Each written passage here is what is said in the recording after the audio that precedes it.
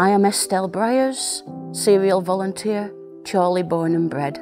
We wanted to hold a great get-together because it fits very well in with what we're trying to achieve at this venue. We are a community volunteer owned and run venue, and we want to be absolutely central to this community.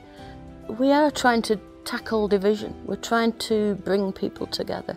If you're getting constant bombardment and messages of discord, if you're constantly being told a society is divided, that can be upsetting and difficult for people. You can choose, are we going to be divided or are we going to find the things we are in common? People have to get back together and talk. Being kind is important. Being human with each other is important.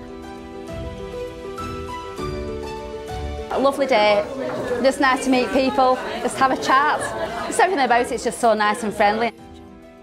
It's fantastic, yes. I mean, Chorley is a great area and great place to represent.